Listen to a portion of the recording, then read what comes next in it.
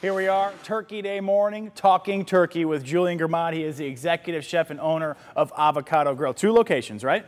West Palm Beach and downtown under Gardens. All right. Gardens. You are here enjoying it in the comfort of your own home this morning, and we're talking about actually cooking this bird right now. So far, just to recap, we put the salt and the brine on, and you let that soak for how long, or how long? About 48 hours. About 48 hours. Yes. Okay, so you know if you're just popping open a turkey today, a little too late, folks. You know, it's an optional step. You don't need to brine your turkey, but I highly advise to brine your turkey. You want it to taste good. That's right. All right, so we're talking about oven settings and everything from a cook's perspective at this point. What are we seeing as far as cooking the bird? So there's 2 rules of thumb when you cook turkey. Okay. First of all, what's very important to know is that the turkey needs to be cooked all the way through, because it can be dangerous to consume undercooked turkey or any poultries.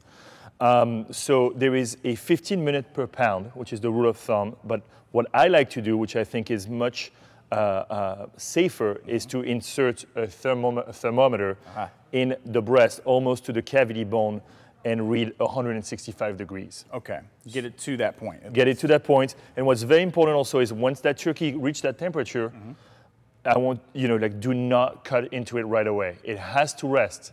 All the juices inside need to recirculate, and then you can start slicing your turkey. Okay, the time frame you gave again was? 15 minutes per pound, or 165 degrees temperature. So if we're looking at this turkey, I don't know if you know offhand, how big was this one? This is a very young turkey. Yep. I also advise to go with a smaller bird, because I think the brining effect, the seasoning effect is more felt with a smaller turkey than one of those big giant one. Gotcha. But if you have a big family and a lot of people coming, you can still do the big turkey. Yeah. It's just a little more challenging because of the timing of the cooking. And you got to pick out who's going to cut it.